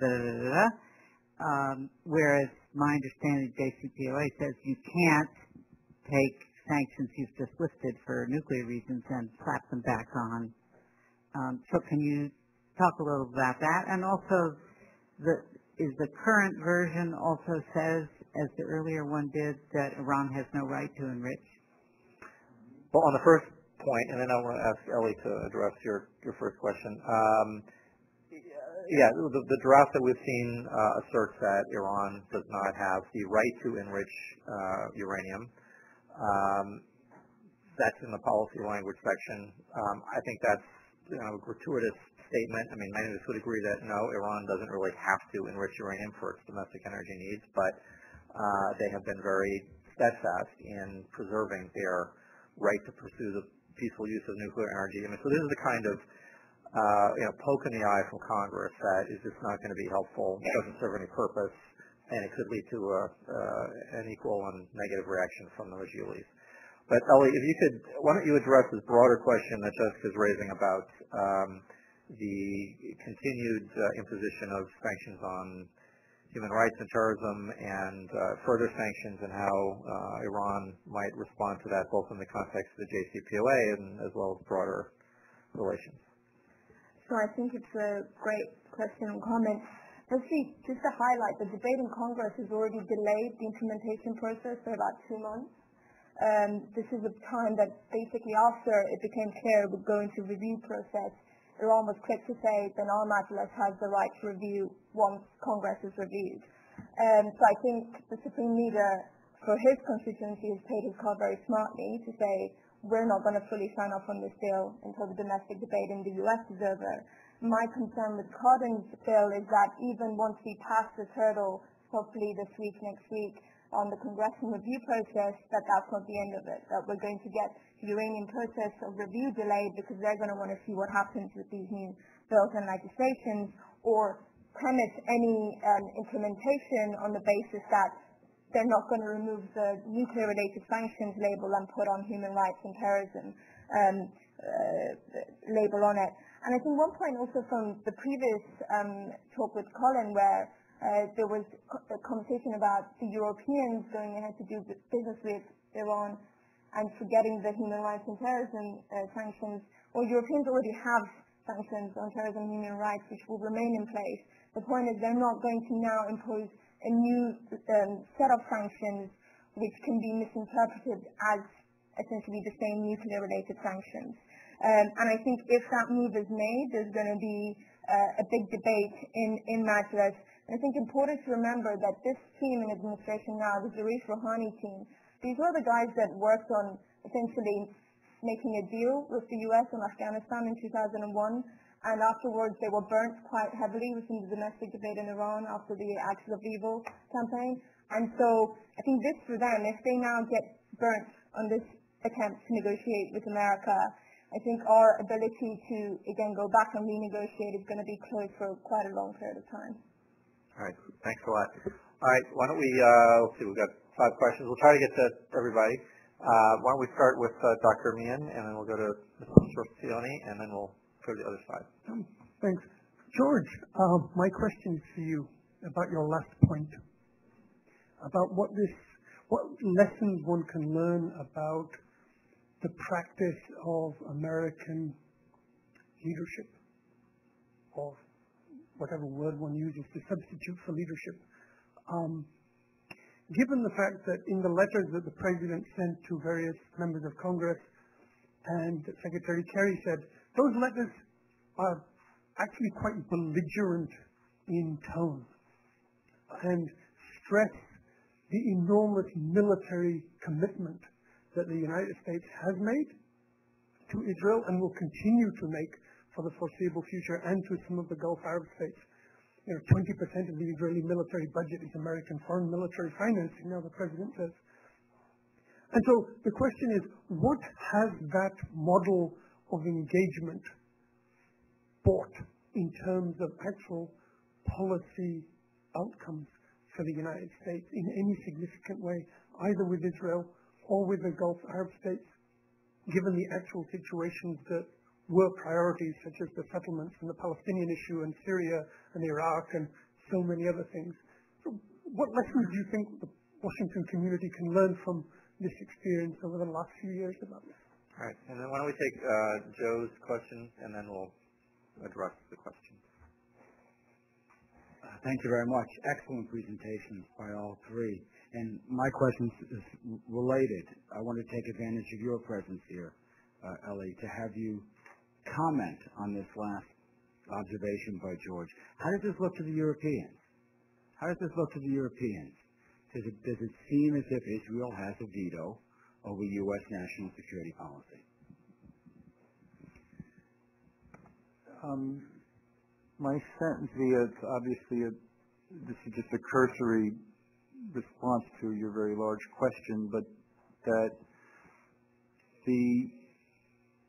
a big part of the impetus for this model of policy and for the financial assistance and security assistance to Israel and everything else was, well, it goes back before 1948 and after, but in general in the region, a lot of it emerged from Camp David and the process there. And so there was a sense that there was a peace effort. Israel had made peace, at least, with Egypt and Jordan and others. The U.S. needed to support that, so a lot of money to Egypt, which then we've run into what happened since 2011 in Egypt.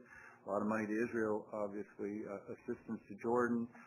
And then I think some of the underwriting of the GCC states, which was originally about oil supply, so that was before the shale revolution and everything else, we wanted oil. So that transaction, in a lot of people's minds, worked. That was keeping gas prices, keeping oil and gas available, but also keeping prices manageable. So that was a business proposition in a lot of ways. And we haven't really changed much of it, even though the perception of the need for that oil and stuff has changed. But there was also an element of, yes, they didn't normalize relations with Israel, but they would kind of go easy on the Israelis and wouldn't, cause too much trouble. Instead, they ended up focusing in Afghanistan, as you know well, and Taliban and the Salafi movements that don't focus so much on Israel, but on sectarian conflicts and on us, so whether that was a good deal or not. So I guess what I'm trying to say is I don't think that model has been ineffective and hasn't had positive outcomes from the U.S. point of view. But I would say that it's a lot of its premises are debated, or deserve to be debated now. A lot of the conditions have changed, and we haven't adapted in any way or very slightly to those changes. And so one of the ways that you see that on the Iran deal is the, people on the Hill. I mean, I testified in February, and senator from Nebraska was like, we should give a peace treaty to Saudi Arabia, and I look at it, I said, the UAE tried to buy a port. They tried to pay for a port in the U.S. and Congress, I think 400 to 34 voted against it. Now you want to guarantee Saudi Arabia security, blah blah blah. And she said, well, I just think we should do. And I said, I looked the other. I said, you got the votes for that? So there's very little awareness of, for example, like what the Saudi regime is, who they support, what side they're on a lot of issues. But there's still a lot of people up saying that's the problem with the Iran deal is our poor Saudi friends, we have to really reassure them and everything. So there's a lot of catching up that's going to have to be done on all of this. I don't know who's going to do it because I don't see, you don't see in this debate people really raising that question. So I guess it's going to have to be, folks like you or us or whatever. Ellie. So I think the E3 in particular after this deal has been very clear on outlining that their institutional links with the Israeli establishment remain firm, and they are, in addition to the United States, very firm in their commitments to Israeli security. But I think the public discourse and also the policy discourse in Europe is very different on the position of Israel. Europe has its versions of AIPAC, but they have nowhere near the same influential role as they do in Washington.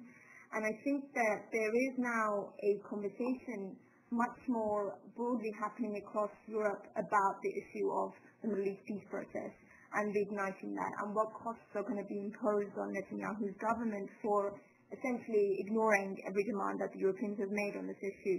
And this is one of the issues that potentially Federica Mogherini is going to bring back to light in the Middle East, her Middle East program and agenda.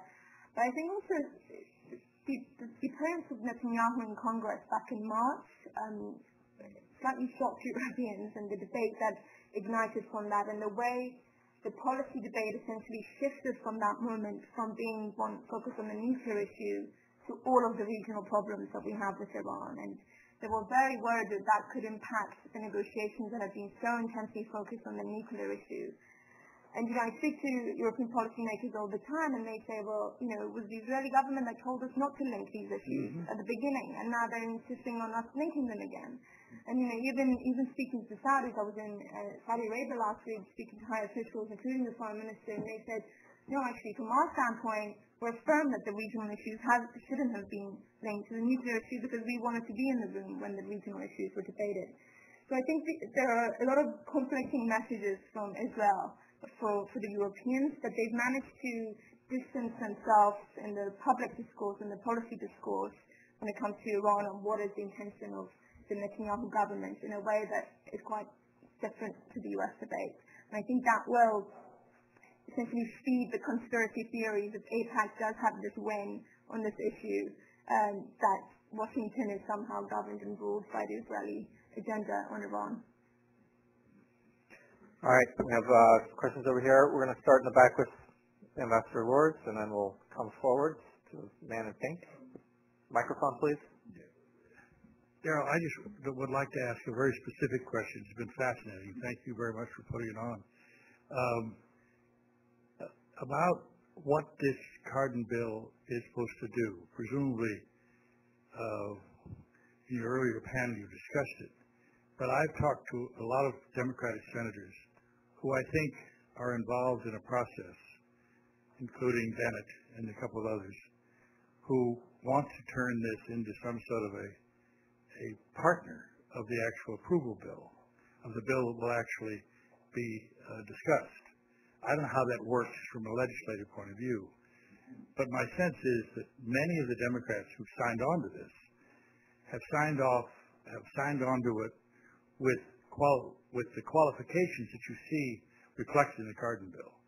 And I don't know how that actually will play out, because we'll probably know in the next couple of days. But we're going to be spending some time on the Hill tomorrow. Did anybody illuminate that issue, how this Cardin bill is going to relate to the actual bill that will be voted on? Well, let me try to address that, and let me just remind you that, we're speaking here in real time. This bill is still in draft form. The Senate is about to begin debate in 2 hours. The supporters of the JCPOA have just reached 41. So there are a lot of things that you've just asked about that we cannot answer sitting here at this very moment. But let me say 3 things about the Cardin bill that I think will apply going forward. One is Senator Cardin had a chance to look very carefully at the JCPOA. He came out with a wrong decision. All right, he's going to vote no, even though he does not have a viable alternative. And his suggestion that there's possibility of a better deal out there is, as was said over and over again, is pure fantasy. So I think it's a ill-conceived decision on his part. And now he's offering a bill that, as Kelsey described, would reinterpret the JCPOA, would suggest that certain sanctions be extended for quite some time ahead, which sends the wrong signal to Iran, and that certain weapons that can only be seen as direct military threats to Iran be transferred to Israel at this point in time. This is not the time for Congress to be trying to inject these kinds of ideas into the discussion and debate about the JCPOA as envisioned by the original Corker-Cardin bill. There will be time for the Senate and the House to look at ways in which the United States should reinforce our security relationship with Israel or the Gulf states at some later point in time. So, for those members of Congress who are seeking to attach themselves or to attach parts of this bill elements to the resolution, I think this is just not the right time. These things have to be considered carefully, and it has to be, first of all, considered in the context of how this affects the implementation of this very important agreement. So those are all good questions, Bill, but I don't think we can really address I'm just saying, all of I them think at the moment. it's coming down to a potential that many of the Democrats who've already signed on will be signing on with Republicans. Maybe yes, maybe no. I think you're... But why wouldn't it have to... I don't know. Isn't there a committee process, number one? Number two, wouldn't Republicans then try to amend it because it's not strong enough for them? And once they start throwing amendments on, then some of the Democrats can go, well, I didn't sign up for it. In other words, isn't it going to be the usual mess? Daryl's right. It's too difficult to speculate, but we're going to be meeting some staff members tomorrow, and I just don't know what the thinking is. My sense is that there's a lot of Republicans who would agree with the Democrats who feel that this is the way to get a win or a mini win out of this vote. Right now, Bill, there's one Democrat who supports this bill, is Ben Cardin. We don't know if there's any others supporting. So let's leave it there. I'm sorry. Okay, we could go on and on and speculate, but I was trying to say we don't really want to speculate too much at this particular moment. About George's remark. Very quickly, thank you. This has nothing to do with the issue of the bill. I heard Cheney just before I came here. I went to the AEA in my hat of talking with the enemy, and his presentation was about a totally different bill than you're talking about. It had analysis that I've never heard before. I heard pieces of it, but you've got to read this to know how little what we've been saying here relates to what is the word out there. So, George, would this be the first time that Vice President Cheney has been operating in his own world, or do you want to? We haven't heard the good former Vice President's comments, but we'll look forward to that. Let me go to the next question. Yes, sir. My name is Muhammad Ala from American University. Just a quick question to Kelsey. You suggested that Iran, over the coming 15 years, might take steps to sort of extend the terms of the agreement as long as other powers in the region can participate. My question is, can Israel participate somehow? Can there be some sort of measures to build confidence, can we, for a change, forget about the sort of, traditional balance of power approach to solving nuclear issues, and in the Middle East, think about nuclear-free zone, with Israel signing the Non-Proliferation Treaty, participating in the region. Setting an example, Israel is the only country in the region with nuclear weapons. This is one thing. The other thing is, I just came from a visit to the Middle East, and I've talked to lots of people. Speaking about public opinion in the Middle East, not about leaders, public opinion. People don't care as much about Iran, which does not have a nuclear weapon. People care more about Israel. So what leverage does the United States have? And diplomacy, and even public diplomacy, to say, let's think in terms of sort of a liberal approach to solving this issue. Thank you. Good question. Why don't you take it? Yeah, and then we'll go to the others. Okay. I think there are a number of steps that can be taken at a regional level to increase confidence. I don't think that Israel signing on to the NPT is going to be the first step. I think it's going to be the very last step.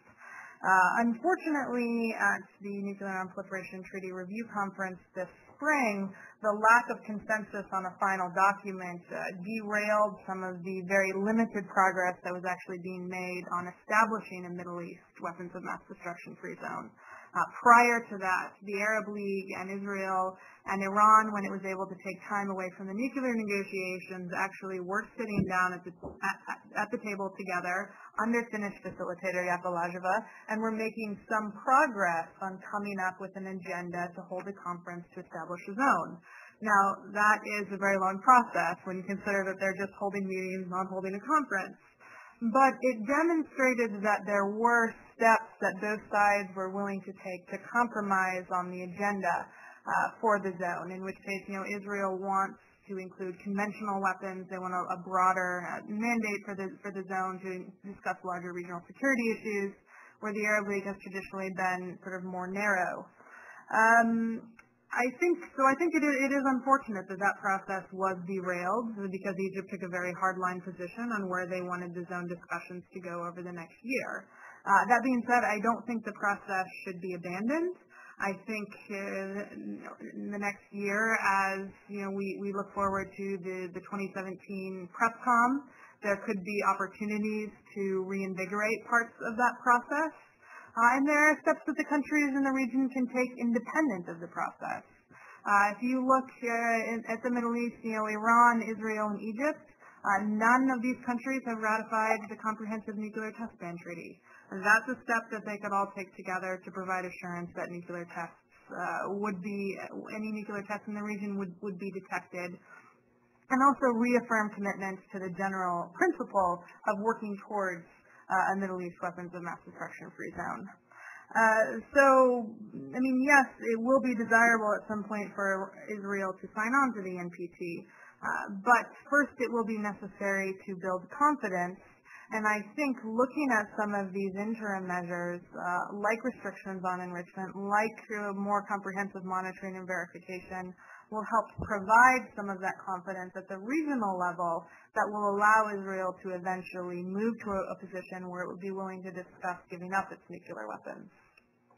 Okay, we're going to take 2 questions here, and then we're going to be wrapping up. So, yes, sir. Ellie, you mentioned that Europeans will be maintaining their sanctions for human rights and terrorism, which the U.S. also. To what extent, and this goes back to Menendez's statement and other people's statement, the expectation that European businesses will be running to Iran to do business, which I guess some trade missions have indicated. But to what extent would the continuation of U.S. sanctions that are permitted under the agreement inhibit European companies from doing business in Iran even after the agreement goes forward? All right, good question. All right, and then Mr. Cochran, your second swing at the ball. George, I'm not in favor of using force, and I'm not arguing against the deal, but I want to challenge one of your arguments, if I understood it correctly, and that's where you said you need the JCPOA in order to justify using force if they violated it. Iran violated its safeguards agreement when it illicitly bought and loaded with uranium and spun centrifuges. And by violating its safeguards agreement, it violated the NPT. Right. And it's violated resolutions of the UN Security Council, of which it's a member of the UN. So isn't there justification enough for all of these violations that you don't need another deal to justify whatever you were going to do in the way of force? And that goes also, do you believe under the NPT that Iran has the right to enrich if its enrichment capability was developed illicitly in violation of the NPT and its safeguards agreement? All right. So Ellie, you want to start out and then I got to take my son to the airport, so can I try to answer that one? Okay, you go first. I apologize, but he's very anxious. Yeah. He's anxious too. So just quickly, Tom, I think in politics and psychology, 3 strikes you're out. And I mean, we know this in child rearing and in all sorts of other ways. And so it really matters to have a president who came in and in a very controversial part of the 2008 election said, I will do business with these people. I will try to negotiate. He was hammered for it. He did it again in 2012. So this is a guy who's really taken risks for diplomacy. But that's a very different predicate than the Shah signed the NPT, all right, before the revolution, and then the ambiguities about, clandestine censorship. This is like a negotiated deal after all these years with this president, bending over backwards, being accused for it, and for doing that. That if the Iranians make that agreement and then violate it, yes, it's going to be politically a very different thing than what they did before. So I think the dynamic of it would be very changed, especially for whatever president comes after this president. And I think the Iranians know that, by the way, which is a good thing. So it strengthens the deterrent against cheating. But yes, I would say it's a different predicate.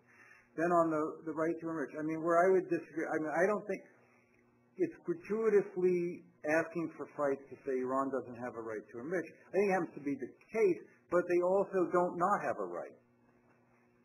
The NPT doesn't speak to it one way or the other. It's a political issue. And I had this discussion in Iran in 2005, and the Iranian diplomats basically agreed. They said, yeah, it's true. As long as you're willing to acknowledge that we don't not have a right, yeah, fine. We can say it doesn't say we have a right. But that's the issue. So then the question of, okay, they acquired it by cheating. The response is, well, they would have gotten it one way or the other, and then they can say, well, no, we knew how to do it over here, and yes, we got this centrifuge, but we could have gotten that centrifuge. So you really, it seems to me that's a capillary issue rather than a big issue of how they acquired the capacity to enrich. I don't think that one gets you very far. All right. Thank you. Sorry, you guys. Sorry. All right. We thank you. Be careful driving. Yes, all right. Ellie. Can I just tag on a few comments to what George just said? I think one thing from Colin's remarks that was interesting to hear a U.S. administration official say is this importance of self-reliance for the Iranians. And the history of mistrust definitely goes both ways. And I think for them, in terms of the nuclear capacity issue from a peaceful program angle, is one thing that probably they've been aspiring to get to since the start time. It's been their way of balancing themselves with Israel. And I think that had they not stand up by cheating, you're completely right, they would have gotten some other way. And secondly, this issue of America using military force, I think one thing that this administration has done is really revamp the image of the U.S. police copying the Middle East image after Iraq, which had, I think, quite dramatic impact on, particularly in Europe, how they viewed the U.S. policy on the Middle East. So I think going to extreme lengths to exhaust the diplomatic angle will also bring with it, if there is cheating from the Iranian side, European support for any military action in Iran should it go to that length. On the question about business from the European angle, Since the interim deal, there's been trade delegations going into Iran. There's been attacks on these trade delegations for potentially breaching sanctions, and we know for a fact that that hasn't really been the case. In fact, European business with Iran hasn't really increased, even in the allowed permitted areas under the interim deal, because most European companies are still hands-off. The impact that the U.S. Treasury has had on European businesses has been quite blunt and quite huge in terms of scaring the living life out of them in business, particularly with big financial sectors and the energy sector. And really, those are the two sectors that Iran is hoping to reintegrate into, the European business, financial sector, and the energy sector. And my position has been talking with CEOs of major oil companies in Europe is they're going to tread with a lot of caution going back into Iran. They took a big financial hit having to pull their resources and their projects out of Iran, and they're going to want to see at least a year or two of successful implementation of this deal before they march back in. And there's already been worries that at a state level in the U.S., sanctions are going to be imposed in various forms on this nuclear issue. And I think they're going to watch very carefully how this plays out in the U.S., both at a state level and also in terms of the next U.S. president implementing this deal. So I don't think we're going to see a flood of energy investment that Iran needs in the next year or two. I don't think it's a Burma case at all. The level of sanctions on Iran have really been unprecedented, so I think it's going to be a slower process than what people claim. All right. Well, thank you very much. We are out of time for this morning's event. Appreciate everybody being here. I think with presentations from Kelsey, Ellie, and George, I think we've tried to underscore why this is a game changer for nuclear nonproliferation, why it's in the U.S. Necessary interest and that of our allies, and why we have 41 senators right now expressing their strong support for this despite the very partisan nature of the debates. And so we thank you for being here and look forward to engaging in the future on how this deal plays out and the other problems that we all are concerned about. So please join me in thanking the speakers.